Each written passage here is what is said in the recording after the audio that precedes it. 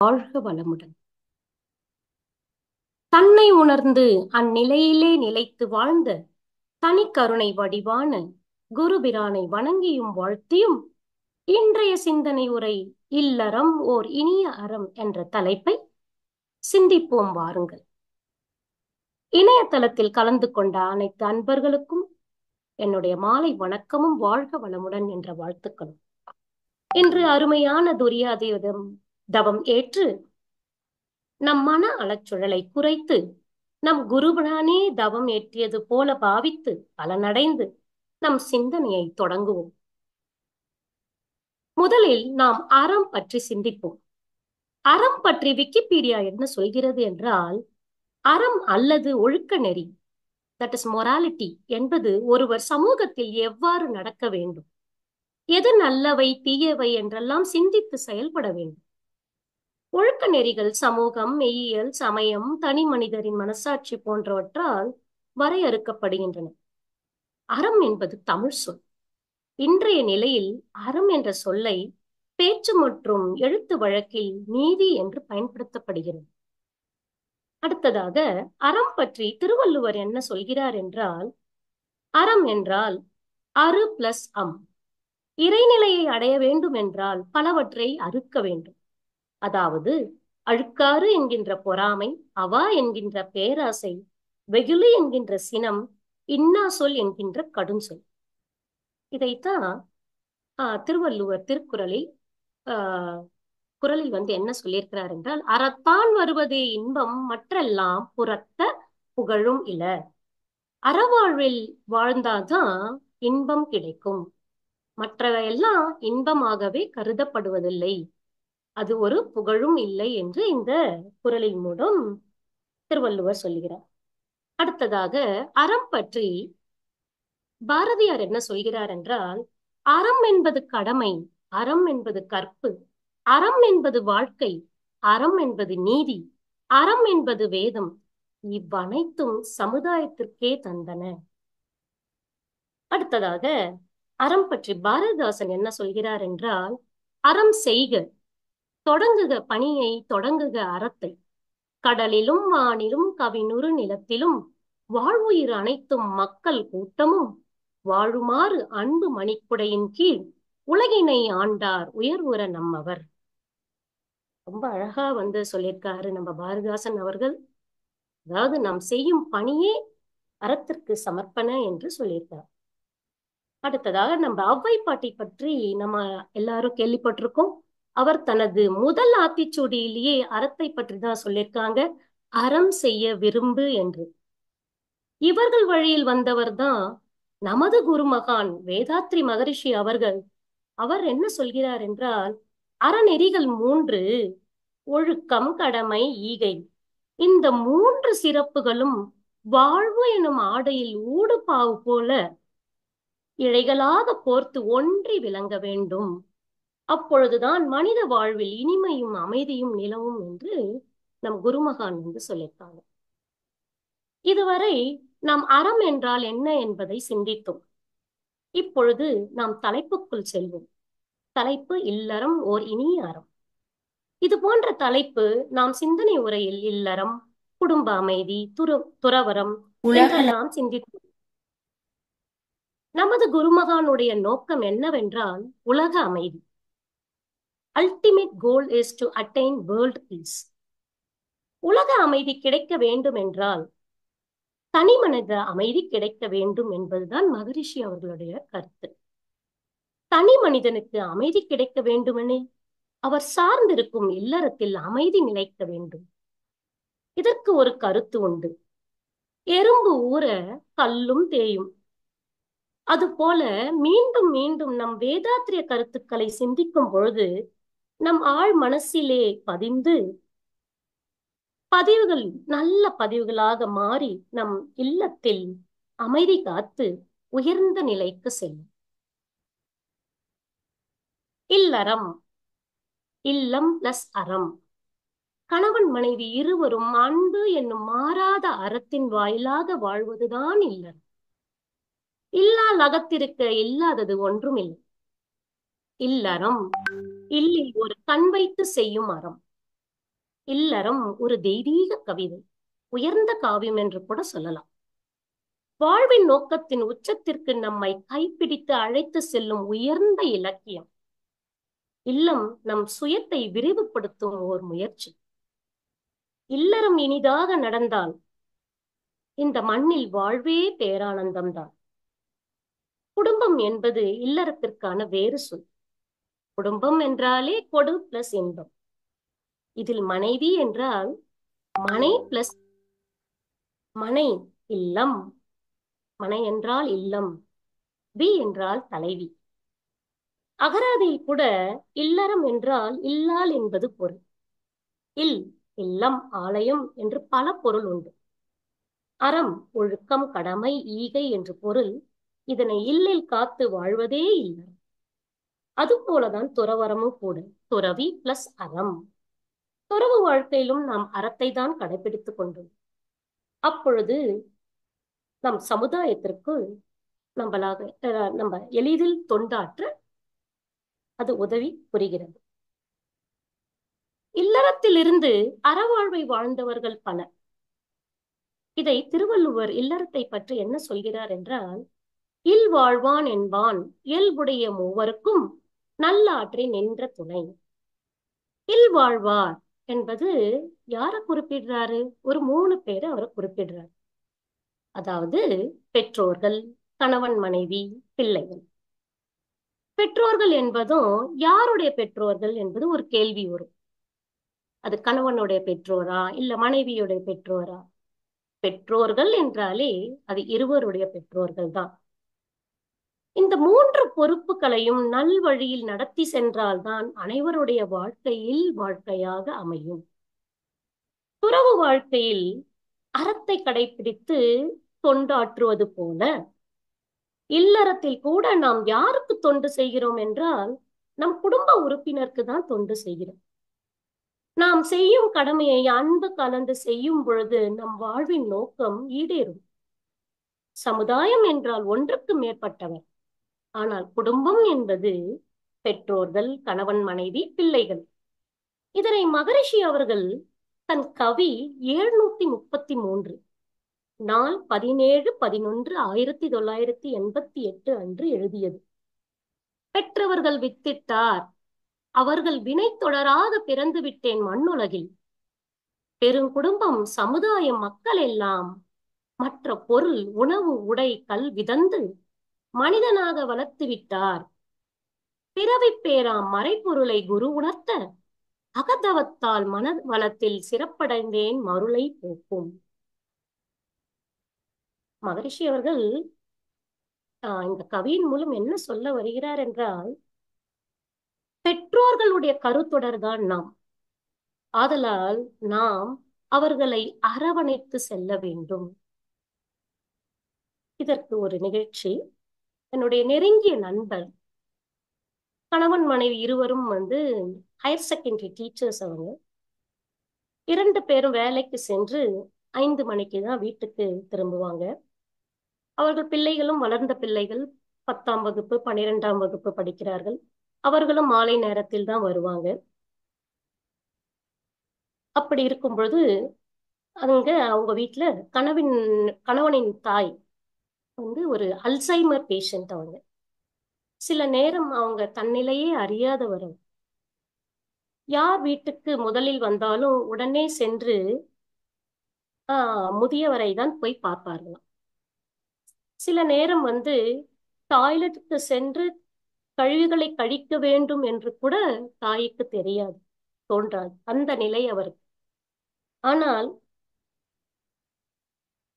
அவங்க வீட்டுக்கு வரும் பொழுது கணவன் மனைவியோ இல்ல பிள்ளைகளோ யார் வீட்டுக்கு வந்தாலும் முதலில் போய் தாயாரை பார்த்துவிட்டு, தாயார் ஏதாவது சிறுநீர் எங்கேயாவது கழித்திருந்தால் அது யாரும் முகம் சுளிக்காமல், சிறு வயதில் சிறு குழந்தை சிறுநீர் கழித்தால் எப்படி நாம் அந்த ஒரு பணிவிடை செய்வோம், அது போல செய்வார்களாம்.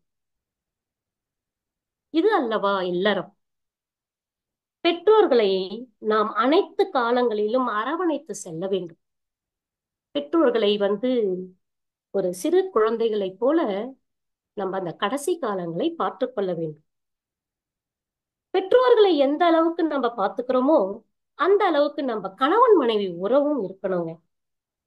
கணவன் மனைவி இருவர், ஆனா அவங்க எண்ணத்தால் ஒருவராக தான் இருக்கணும். கணவன் மனைவி அவங்களிடம் ஒரு புரிதல் இருக்கணும். கணவன் மனைவியிடம் விட்டுக் கொடுக்கும் மனப்பான்மை இருக்க வேண்டும். மகரிஷி அவர்கள் சொல்வாங்க, யார் குடும்பத்துல முதல்ல விட்டு கொடுக்கறாங்களோ அவங்கதான் அறிவாளி என்று. நம்ம விட்டு கொடுத்தாலே போதுங்க. அதுக்கப்புறம் சகிப்புத்தன்மையின் தியாகமும் தன்னாலே நம்ம கிட்ட அமைந்து விடும். அப்படி இல்லையே பிணக்குதான் வரும். இதைத்தான் நாம் குடும்ப அமைதி என்ற தலைப்பில் மகரிஷி அவர்கள் கொடுத்ததை சிந்தித்துள்ளோம். இதற்கு ஒரு நிகழ்ச்சி பார்க்கலாம். ஒரு அன்பர், அவர் தன் மனைவியோடு வசித்து வந்தார். புதுமண தம்பதி என்று வைத்துக் கொள்ளலாம். அப்படி இருக்கும் பொழுது மனைவி கருத்தரிக்க, அவங்க கருத்தரித்த காலங்கள்ல இருந்தே, அந்த பேறு காலத்திலிருந்தே அவர்கள் இருவரும் குழந்தை பிறந்தால் நாம் எந்த பெயரை வைக்கலாம் அப்படின்னு சிந்திக்கும் பொழுது அவர்கள் இருவரும் முடிவெடுத்திருந்தார்கள், நமது தந்தை பெயரை வைக்கலாம் என்று. மனைவியின் தந்தை பெயர் தவசீலன், கணவனின் தந்தை பெயர் தட்சிணாமூர்த்தி. ஆதலால் ஆண் குழந்தை பிறந்தால் தவதக்ஷன் என்றும், பெண் குழந்தை பிறந்தால் தவதக்ஷிதா என்றும் முடிவு செய்திருந்தார்கள். பின்பு பெண் குழந்தை பிறக்க தவதக்ஷிதா என்றே பெயர் வைத்து இன்றும் அவங்கள் சிறப்பாக வாழ்ந்து கொண்டிருக்கிறார்கள். அது ஒரு அன்பான குடும்பமாக இன்றும் நான் பார்த்து கொண்டிருக்கிறேன். அடுத்தது ஒரு இரண்டாவது நண்பர், அவங்களும் புதுமண தம்பதியர்கள் தான். அவர் குடும்பத்துல பாத்தீங்கன்னா கணவன் மனைவியிடையே எப்பொழுதும் வாக்குவாதம் தான். எதை தொட்டாலும் அவர்களுக்குள்ள ஆஹ் ஒரு அந்த பேச்சு ஒரு சீக்கிரம் முடியவே முடியாது. அப்படி இருக்க அவர்களும் கருத்தரித்திருந்தார்கள். அவர் மனைவியும் கணவனும் கருத்தரித்த காலம் முதல்ல இருந்தே அவர்களும் இப்படிதான், என்னோட தந்தை பெயர் தான் வைக்கணும், அதாவது மனைவி அவருடைய தந்தை பெயர் தான் வைக்கணும், கணவன் அவருடைய தந்தை பெயரா வைக்கணும்ன்ற ஒரு வாக்குவாதம் இருந்து கொண்டே இருந்தது. அவர்களுக்குள்ள ஒரு புரிதலே இல்லை. சரி, ஒரு வழியா நம்ம குழந்தை பிறக்கட்டும், அதுக்கப்புறம் நம்ம முடிவு செய்து கொள்ளலாம் என்று யோசித்தார்கள். அவர்களுக்கு ஆண் குழந்தை பிறக்க, ஆண் குழந்தை பிறந்தும் அந்த குழந்தை பிறந்தும் அவர்களுக்குள்ள ஒரு முடிவு எடுக்க முடியவில்லை. ஏனென்றால் அவர்களுக்குள்ள ஒரு வாக்குவாதம் நீடித்து கொண்டே இருந்தது. அப்படி இருக்க குழந்தையை பார்க்க அவருடைய பக்கத்து வீட்டுக்காரர் வர, அவர் குழந்தைக்கு பேர் வைத்து விட்டீர்களா என்று அவர்கள் கேட்க, அதுவா, அது ஒரு போராத காலமா இருக்குங்க, எங்களால முடிவே பண்ண முடியல, எங்களுக்குள்ள உள்ள வாக்குவாதம் ரொம்ப அதிகமாகிட்டா போயிட்டு இருக்கு அப்படின்னு கணவனும் மனைவியும் சொல்ல, பக்கத்து வீட்டுக்காரர் சொன்னாரு, உங்களுக்கு என்ன பிரச்சனை சொல்லுங்க. இல்ல, எங்களுக்கு அவரவர் தந்தை பெயரை தான் வைக்கணும். ஒன்னும் பிரச்சனை இல்ல, கணவனை பார்த்து நீங்க உங்களோட தந்தை பெயரை சொல்லுங்க. கணவன் முரளிதரன் என்று தன்னுடைய தந்தை பெயரை சொல்ல, மனைவியின் தந்தை பெயர் ஜெயக்குமார் என்று சொல்ல, உடனே அவர் குழந்தைக்கு நீங்க பால முரளிக்குமார் என்று வையுங்கள் என்று சொல்லிவிட்டு விடை பெற்று கொண்டார். அட, நம்ம பக்கத்து வீட்டுக்காரர் ரொம்ப எளிதில் நம்ம பிரச்சனையை தீர்த்துட்டு போயிட்டாரே, இது நமக்கு தோணாம போயிருச்சு அப்படின்னு கணவன் மனைவி சிந்திச்சுட்டு இருக்கும் பொழுது அவங்களுக்கு ஒரு அந்த பேரை மறுபடியும் சொல்லி பார்த்தாங்க. பால முரளிக்குமார். முரளி கணவனோட தந்தை பெயர், குமார் மனைவியோட தந்தை பெயர், அந்த பாலா யாரோட பெயர் அப்படின்னு யோசிக்கும் பொழுதுதான் அவங்களுக்கு புரிந்தது, அந்த பாலா அந்த பக்கத்து வீட்டுக்காரரின் பெயர் பால சுரேந்தர். இப்படிதாங்க நம்ம கணவன் மனைவியோட கணவன் மனைவியிடம் பிணக்குகள் இருந்தா அது மூன்றாவது நபருக்கு சாதகமாயிடும். அவர் இலவசமா அவரோட பெயரையும் சேர்த்து தன் குழந்தைக்கு, இவங்களுடைய குழந்தைக்கு வச்சுட்டு போயிட்டார். அதை உணர்ந்த கணவன் மனைவி அப்போ முடிவு செய்தார்கள், நாம் இனி எந்த ஒரு நமக்குள்ள பிரச்சனைகள் இருந்தாலும் இல்ல பிணக்குகள் இருந்தாலும் நாம் நமக்குள்ளே தீர்வு செய்ய வேண்டும் என்று அவர்களுக்கு ஒரு புரிதல் வந்தது. இதை பற்றி மகரிஷி அவர்கள் தன் கவி 561 என்றில் இல்லற நோன்பு என்ற தலைப்புல 7/5/1988 அன்று எழுதியது. அன்பு ஊற்றாம் இல்லறத்தில் ஆண் பெண் இருபேரும் அவரவர்கள் துணைவர்களை மனம் வருந்த செய்தால் துன்ப உணர்வலை எழும்பி தாக்கியோரை தாக்கும் தொல்லை தரும் சாபமாம் நோய்கள் வரும் தேர்வீர் இன்பமுற்று இவரிடையே பெருக வாழ்த்தலோடு இன்முகமும் பொறுமை தியாகம் தகமை காட்ட வேண்டும். தன் புகழ் விளக்கும் நல்லதர முடைய மக்கள் தழைப்பார்கள் இல் வாழ்வை ஆய்ந்து கண்ட உண்மை. ரொம்ப அருமையா சொல்லியிருப்பாரு நம்முடைய குருமகன். அப்போ குடும்பத்துல கணவன் மனைவிக்கு மிகப்பெரிய ஒரு புரிதல் இருக்கணும். அவங்களுக்குள்ள எதுவா இருந்தாலும் மனம் விட்டு பேச வேண்டும். அது அந்த மனம் விட்டு பேசவில்லை என்றால் அதுவே ஒரு துன்பமாக மாறி துன்பம் ஒரு நீடித்த துன்பம் நோயாக மாறிவிடும். நீங்க தேர்ந்து வருவீங்க, ஆனா அதுல ஒரு தெளிவோட வர வேண்டும். அப்படி இருந்தால்தான் நம் குடும்பத்தில் இருக்கும் குழந்தைகள் உட்பட சிறப்பாக வாழ்வார்கள் என்று இல்லற நோன்பு என்ற கவியில் மகரிஷி அவர்கள் சொல்லியிருக்கார். குழந்தைகள் முன்பு நம்ம எப்பவுமே வாக்குவாதம் வச்சுக்கவே கூடாதுங்க. இதைதான் குடும்ப அமைதியில குருமகான் சொல்லியிருக்கார். அப்படி இருக்கும் எனில் அந்த வீட்டுல அன்பு மேலோங்கி இருக்கும். அப்ப அந்த இல்லறம் ஒரு அன்பகமாக விளங்குங்க. மகரிஷி சொல்வாரு, ஒருவர் குறை இருவர் நட்பு என்று. ஒருவர் கோபப்பட்டாலும் அடுத்தவர் சகித்துக் கொண்டு தாங்கிக் கொண்டு பிணக்குகள் ஏற்படாமல் பார்த்து கொள்ளும் குடும்பம் தான் இல்லறம் ஓர் இனிய அறம் என்ற நிலையில் இருக்கும் என்று மகரிஷி சொல்லிட்டார். ஆதலால்ங்க நாம பிணக்குகள் எழாமல் பார்த்து கொள்ள வேண்டும். பிணக்குகள் எழாமல் இருக்க வேணும்னா முக்கியமான 3 விஷயங்களை கடைபிடித்தாலே போதுங்க. 1 சகிப்புத்தன்மை, 2வது விட்டு கொடுத்தல், 3வது தியாகம். இதற்கு ஒரு உதாரணம். கால்ல ஆணி குத்தினாலோ அல்லது கையில் ஏதாவது ஒரு துருப்பிடிச்ச கத்தி வெட்டினாலோ நம்ம உடனே ஏடிஎஸ் இன்ஜெக்ஷன், அதாவது ஆன்டி டெட்டனஸ் சீரம், பேச்சு வழக்குல நம்ம டிடி இன்ஜெக்ஷன் சொல்லுவோம். போயிட்டு டிடி இன்ஜெக்ஷன் போட்டுக்கோங்கன்னு சொல்லுவோம். எதற்கு இந்த இன்ஜெக்ஷன் போடுகிறோம்? இன்ஃபெக்ஷன் போன்று வராமல் தடுக்க. அது போலதாங்க நம் குடும்பத்தில் பிணக்கு எழாமல் இருக்க வேண்டுமெனில் நம் இல்லறத்தில் ஏடிஎஸ் ஃபாலோ செய்ய வேண்டும், செயல்முறைப்படுத்த வேண்டும்.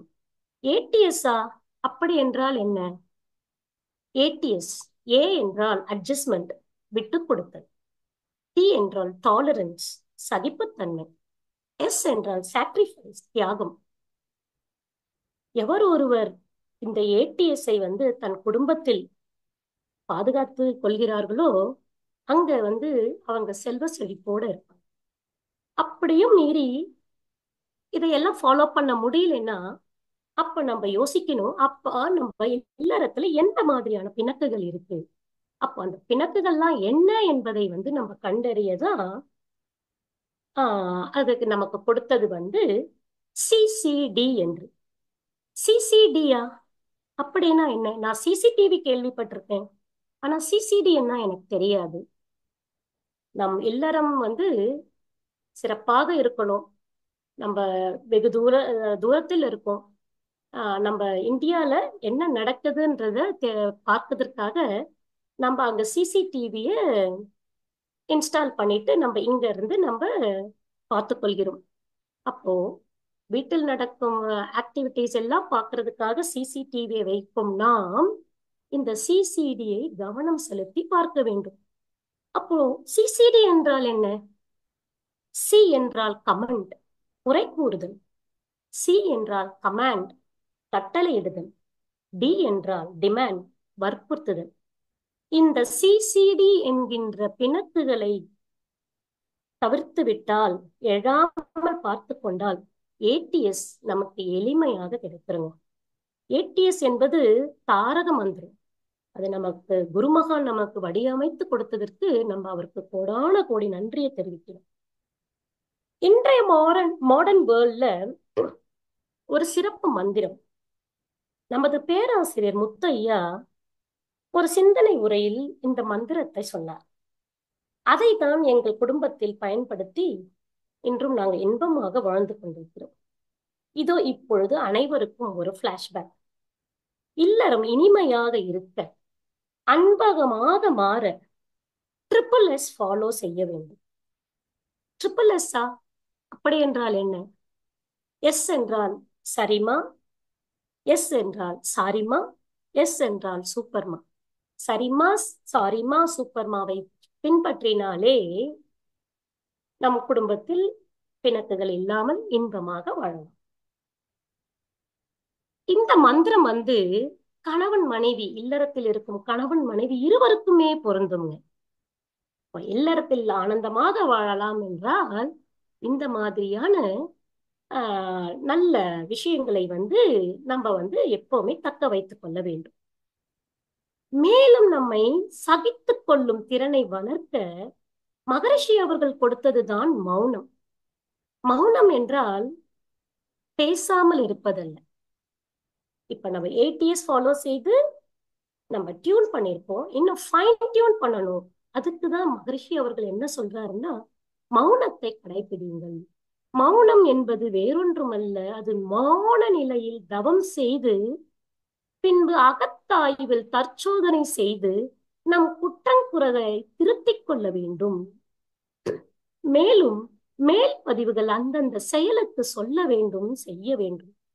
எப்பொழுதும் மேல் பதிவுகளை மறவாது காத்தல் வேண்டும், என்றும் விழிப்பு நிலையில் இருக்க வேண்டும். ஆதலால் கணவன் மனைவியிடம் எந்த ஒளிவு மறைவும் இருக்கவே கூடாது. உடனே அவரவர் சிந்தனைகளை பேசி ஒரு புரிதலுக்கு வர வேண்டும். அவரிடம் ஒரு புரிதல் இருந்தால் பாரபட்சம் இல்லாமல் அங்கு பழக்க வழக்கம் இருக்கும். அன்பும் கருணையும் பாரபட்சம் இல்லாமல் இருக்கும். அப்படி இருந்தால்தான் இல்லறம், அந்த இல்லறத்தில் அறம் காத்து இருக்கும். அங்கே ஒரு அமைதி நிலவும். மனதில் அமைதி இருந்தால்தான் ஆன்மீகத்தை நாம் அடைய முடியும். மனதில் அமைதி நிலைக்க இல்லறத்தில் அன்பும் அறமும் மேலோங்கி இருக்க வேண்டும். எல்லா பொருள்களிலுமே நம்ம பிரம்மத்தை காணும் அறிவை எப்பொழுதுமே வளர்த்து கொள்ள வேண்டும். மகரிஷி அவர்களிடம் ஒரு அன்பர் கேட்டார், தன்னுடைய மனைவி பிரம்ம ஞானம் வரை வந்துட்டாங்க, ஆனா தேங்காய் உடைப்பதுல இன்னும் அவங்க ஒரு தெளிவே இல்லாம இருக்காங்க. இதற்கு ஒரு தீர்வு சொல்லுங்கள் குருவே இந்த அன்பர் கேட்க, அதற்கு நம் குரு, கவலையை விடுங்க, இறைநிலை எங்கும் உள்ளது. தேங்காய் எங்க உடைத்தால் என்ன? நமக்கு தேவை தேங்காய் சட்னி தானே. வாழ்க்கை வளமுடன். அதனால மகரிஷி அவர்கள் சொன்னது பாத்தீங்கன்னா, தேங்காய் சட்னி தான் நமக்கு முக்கியம். இது நமக்கு வேடிக்கையாக இருக்கும். அதை நம்ம சிந்திக்கவும் வச்சிருக்காரு நம்ம குருமகன். தேங்காய் சட்னி என்பதும் எனக்கு ஒரு நகைச்சுவை ஞாபகம் வந்தது. தேங்காய் சட்னிக்கும் தக்காளி சட்னிக்கும் என்ன வேறுபாடு? தக்காளி சட்னி சீக்கிரம் அரைப்பட்டுடும், ஆனா தேங்காய் சட்னி சீக்கிரம் அரைப்படாது. ஏன் தெரியுமா? தேங்காய் சட்னி அரைக்கும் பொழுது தன் நிலையை சீக்கிரம் விட்டு கொடுக்காது. ஆனால் தக்காளி சட்னி அப்படி அல்ல, சீக்கிரம் விட்டு கொடுத்து விடும். விட்டு கொடுக்கும் தக்காளி சட்னி கெட்டு போவதில்லை. ஆனால் தேங்காய் சட்னியும் தன் நிலையை சீக்கிரம் விட்டு கொடுக்காததுனால கெட்டு போகிவிடும். ஆதலால் தான் விட்டு கொடுப்பவர்கள் என்றும் கெட்டு போவதில்லை. ஆதலால் நாம் பிணக்குகள் இல்லாமல் இல்லற நடத்த வேண்டும். இறைநிலை உணர்வதற்கான மார்க்கம் எதுவானாலும் நோக்கம் என்பது ஒன்றுதான். இதை நம் மகரிஷி அவர்கள் தன்னுடைய கவி வாழ்க வளமுடன் என்ற தலைப்பை கொடுத்து சொல்லியிருக்காங்க. இல்லறத்தை ஏற்றுக்கொண்டு கடமை இவை ஆற்றி வாழும் இருபால் நல்லன்பர்களுக்கும் யார் எனது ஆய்வில் கண்ட நல்ல பயன் பெற்று வாழும் நடைமுறைக்கு தேவையான ஞான நெறி உங்களுக்கு நான் விளக்கி மகிழ்கின்றேன். எல்லையில்லா ஆற்றலான இறைநிலையின் அருளால் நீங்கள் எத்தனையோ பிறவி தாண்டி இன்று இப்போ வாழ்கின்றீர்கள். வல்லமையும் ஒழுக்கமும் உள்ள வளமுடைய குழந்தை வேண்டில் வாழ்க்கையிலே சினம் தவிர்த்து வாழுங்கள், பெறுவீர் வெற்றி என்று ரொம்ப ஒரு அழகான கவியை மகரிஷி அவர்கள் கொடுத்திருக்காங்க. இந்த கவி மூலம் என்ன சொல்ல வருகிறார் என்றால், நேர்மையான முறையில் முதலில் பொருள் ஈட்டி பெற்றோர் பிள்ளைகள் மனைவி என்று, இது கணவனாக இருந்தால் அப்போ கணவன் மனைவி என்ற இல்லற பொறுப்பை உணர்ந்து ஆற்றினால் குடும்பத்தில் அமைதி காத்து தனி மனித அமைதியும் காத்து பின்பு உலக அமைதிக்கான வெற்றி பாதையில் போகும் பொழுது சினம் என்ற பெரும் பஞ்சமகா பாவங்களை தவிர்த்து பின்பு ஆறு குணங்களையும் சீர் செய்ய வேண்டும் என்று இந்த கவியில் சொல்லியிருக்காங்க. அப்படி செய்தோம்னா அந்த இன்பம் நிறைந்த இல்லறமாக இருக்கும் என்று மகரிஷி அவர்களினுடைய கருத்து. அடுத்ததாக, இது ஒரு உண்மை கதைங்க. வாழ்க வளமுடன். அன்பர் ஒருவர் பிஸ்னஸ்மேன், மிகப்பெரிய பிஸ்னஸ்மேன். அவர் வாழ்க்கையில வெற்றியை தான் பார்த்திருக்காங்க. அப்படிப்பட்ட மனிதர் தன்னோட மனைவி பிள்ளைகளோட ரொம்ப அன்பாக இருப்பாரு. ஆனா அவர் என்ன பண்ணினாருன்னா, தன்னுடைய பிசினஸ்ல உள்ள எந்த நெளிவு சுழிவையும் தன் மனைவியிடம் ஷேர் பண்ணதே இல்லை. அதாவது அவர்களிடம் எது பகிர்ந்து கொள்ளவே இல்லை. ஏனென்றால் அவருக்கு மனைவி கொஞ்சம் எந்த ஒரு பிசினஸ் டென்ஷன் இல்லாம இருக்கட்டும், ஒரு இன்பமான வாழ்க்கையை வாழட்டும்ன்றது அவருடைய புரிதல். அதனால அவர் எல்லா ஒட்டுமொத்த வரவு செலவு நெளிவு சுழிவு அனைத்தையும் அவரே பார்த்து கொண்டிருந்தார். பிசினஸும் நன்றாக சென்று கொண்டிருந்தது. ஒரு நாள் எதிர்பாராம நாளில் ஆஹ் அவர் அன்பர் தன்னுடைய உயிர் போகும் நிலை ஏற்பட்டது. அன்று மனைவிக்கு ஒன்றும் புரியவில்லை. முதல்ல அவருடைய இழப்பே ரொம்ப பேரதிர்ச்சியாக இருந்தது. அதோடு அடுத்தது அவர் நிறுவிய பிசினஸ், அதை எப்படி வழிநடத்தி செல்ல வேண்டும் என்று அவர்களுக்கு ஒன்றுமே புரியவில்லை. எங்கு அவர் பணம் கொடுத்திருக்கிறார், வாங்கியிருக்கிறார், எந்த நிலையில் அந்த பிசினஸ் இருக்கிறது என்பது கூட அவருக்கு எந்த மாதிரிங்கிறது கூட அவருக்கு ஒரு புரிதல் இல்லாம இருக்கும் பொழுது அவங்க திக்கு திணறி தவித்தார்கள். அதனால இதுல இருந்து நம்ம என்ன தெரிய வருதுன்னா, எதையுமே நம்ம கிறிஸ்டல் கிளியரா இருக்கணும் நமக்குள்ள. அதாவது கணவன் மனைவியிடம் டிரான்ஸ்பரன்சி இருக்க வேண்டும்.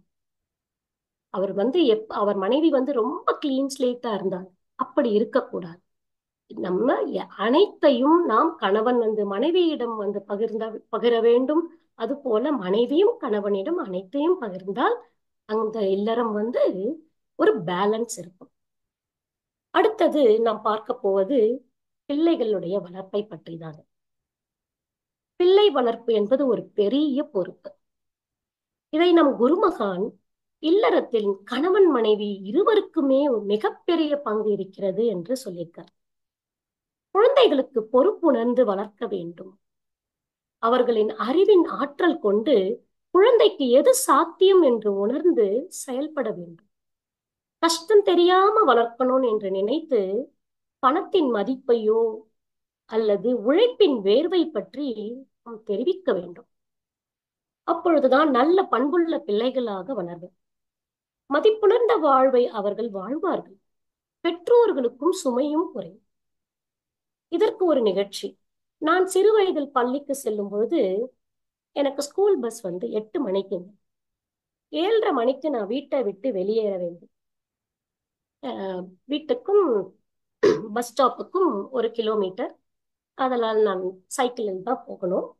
அப்படி இருக்கும் பொழுது எனக்கு டைமர், அதாவது அலாரம் 7:45க்கு எனக்கு ஒரு அலாரம். அது என்னவென்றால், நம்ம ரேடியோல ஆகாஷவாணியில இன்று ஒரு தகவல்ங்கிற ஒரு ப்ரோக்ராம், தென்கட்சி சுவாமிநாதன் ஐயா ஒரு மெசேஜ் கொடுப்பார், ஒரு மோட்டிவேஷனல் மெசேஜ். அதை கேட்டுட்டு தான் நான் கிளம்புவேன். அது போலதாங்க இன்று எங்கள் இல்லறத்தில் காலை அலாரம் போல 5 மணிக்கு தவ முடிவில் நம்ம கத்தார் மன்றத்துல தவ முடிவில் 5 மணிக்கு தவம், 5:30க்கு தவ முடிவில் வந்து தெளிவு பெறுவோம் வளமோடு வாழ்வோம் என்ற காணொளி பார்த்தோ இல்லை கேட்டோதான் எங்கள் இல்லறத்தில் பிள்ளைகள் கண் விழிக்கிறார்கள். அந்த கண் விழிப்போடு அந்த இனிமையான மோட்டிவேஷன் மெசேஜை வந்து கேட்டுட்டு தான் அவருடைய நாள் நாள் வந்து இனிமையாக செல்கிறது. அப்போ என்னுடைய காலகட்ட பள்ளி பருவ காலகட்டத்திலும் சரி, இன்று என் பிள்ளைகளின் பள்ளி காலங்களிலும் சரி, எங்களுக்கு உறுதுணையாக இல்லறத்தில் இருப்பது இப்படிப்பட்ட ஒரு மோட்டிவேஷனல் மெசேஜ். பொதுவா நம்ம வீட்டுக்கு சிசிடிவி வைக்கிறோம் இல்லைங்களா? அது எதுக்கு வைக்கிறோம்? அது எங்கெல்லாம் வைக்கிறோம்? பொதுவா நம்ம வந்து வீட்டுக்கு வெளியே தான் சிசிடிவி வைப்போம், வீட்டுக்குள்ளார வைக்க மாட்டோம். வீட்டுக்குள்ள வச்சா பிரைவசி போயிடும். அதனால நம்ம வீட்டுக்கு வெளியே தான் சிசிடிவியை வைப்போம். ஆனா அன்பர்களே, நமக்கே தெரியாம நடமாடும் சிசிடிவிகள் நம் இல்லறத்தில் இருக்கிறது. அது வேறொன்றும் இல்லை, நம் குழந்தைகள் தான். நம் குழந்தைகள் தான் நடமாடும் சிசிடிவி. ஆதலால் நாம் இல்லறத்தில் எப்படி நாம் வழிநடத்தி செல்கிறோமோ அதன் பிரதிபலிப்பு நம் பிள்ளைகளிடம் தெரியும். அதனாலங்க பிள்ளை வளர்ப்புங்கிறது, குழந்தை வளர்ப்புங்கிறது ஒரு சாதாரணம் அல்ல. நான் ஒரு கோட் ஒண்ணு படித்தேன். Parenting is not an art. குழந்தை வளர்ப்பு கலை அல்ல. Parenting is not an opportunity. குழந்தை வளர்ப்பு ஒரு வாய்ப்பு அல்ல. Parenting is not blessing. குழந்தை வளர்ப்பு ஒரு வரம் அல்ல. Parenting is responsibility. குழந்தை வளர்ப்பு என்பது ஒரு பொறுப்புணர்வு. இந்த பொறுப்பை உணர்ந்தால்தான் குழந்தை வளர்ப்பு வந்து சிறப்பாக இருக்கும். Parenting is a special virtue merit. குழந்தை வளர்ப்பு என்பது சிறப்பாக அமையும். இதற்கு ஒரு நிகழ்ச்சி. தந்தை வந்து தனது 3 வயது குழந்தையை வந்து கூட்டிட்டு எப்பவுமே கடைவீதிக்கு போவாரு. அப்ப பலசரக்கு பொருள்கள் எல்லாம் வாங்கிட்டு திரும்பி வரும்பொழுது அவர் ஒரு பார்மசி மருந்து கடைக்கு போனார். அங்க போனதும் அம்மாவுக்கு டைஜின் மாத்திரை, அப்பாவுக்கு பிபி மாத்திரை என்று குழந்தை சொல்ல அந்த தந்தை வந்து ஆடி போயிட்டாராம். வாரம் ஒரு முறை அந்த குழந்தையின் தந்தை அவருடைய பெற்றோருக்கு வந்து மருந்து வந்து வாங்குவாராம். அதை வந்து குழந்தை கவனித்து அந்த கடைக்கு சென்றதும், மருந்து கடைக்கு சென்றதும், அது தனது பாட்டிக்கு தாத்தா பாட்டிக்கு என்ன தேவையான மருந்து என்பதை ரொம்ப அழகாக வந்து சொன்னதாக ஒரு கதை படித்தேன். இதுல இருந்து என்ன தெரிகிறது என்றால், நம் குழந்தைகள் தான் நம்மளுடைய பிரதிபலிப்பு. ஆதலால் ஓர் இல்லறத்தில் பெற்றோர்கள், கணவன் மனைவி, பிள்ளைகள் என்ற உறவுகளை அன்பும் கருணையோடும் பாவித்து வழி நடத்தினால் இது சாத்தியம். எது சாத்தியம்? எது சாத்தியம் என்றால், இல்லறம் ஓர் இனிய அறம் நிச்சயம் சாத்தியம். இறுதியாக, நம்மை வளர்த்த குருவுக்கும் குரு நிறுவிய மனவளக்கலைக்கும் என்னுடைய சில பல வார்த்தை துளிகளில் இப்பாடலை சமர்ப்பிக்கின்றேன். மனவளக்கலையே, மனவளக்கலையே, மனதை வளர்க்கும் மனவளக்கலையே, தேடி வருவோர்க்கு அன்பை தருமே, அறத்துக்கும் கருணைக்கும் ஏற்ற இடமே, மனவளக்கலையே, மனவளக்கலையே, மனதை வளர்க்கும் மனவளக்கலையே. நன்றி. வாழ்க வளமுடன்.